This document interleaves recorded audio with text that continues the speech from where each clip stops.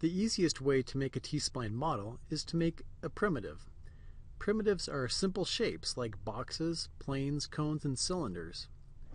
You can find a list of T-splines primitives in the drop-down menu.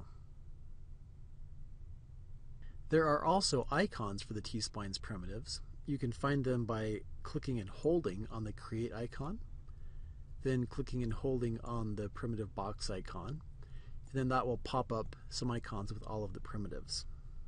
To make a primitive, just click on the icon and then follow the prompts in the command line.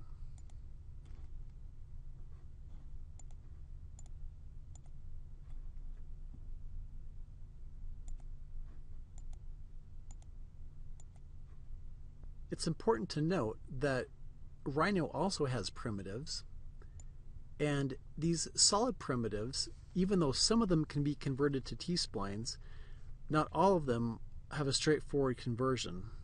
So we recommend that when you're starting out, just use the pink T-splines primitives to make sure that your models can be manipulated in T-splines.